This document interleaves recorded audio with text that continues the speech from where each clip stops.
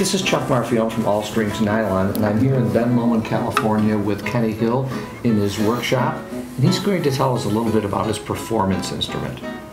So the performance model is the sort of other level of guitars that we make here in the California workshop. That the signature, it's got the double top, elevated fingerboard, sound ports, the bracing, lattice bracing. All that's cool. The performance is made, essentially it's made to be a little bit more affordable, to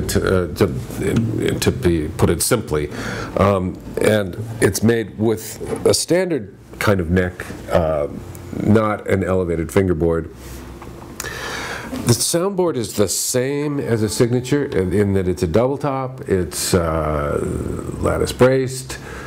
In fact, all of the other elements, it's put together pretty much the same way, except for that elevated fingerboard. Now that's a pretty complicated process to do that, and so this simplifies it. It makes it easier to build, and consequently less expensive. Also, it's very simply ornamented, just the simple mahogany bindings, which I think looks pretty good, no matter how it's, and Goto tuners, as opposed to much more expensive Sloans, but they all work fine, and so it's an alternative to the signature that's simpler, but still brings most of the elements of what the acoustic design that I've done into play for this instrument. It's also French polished.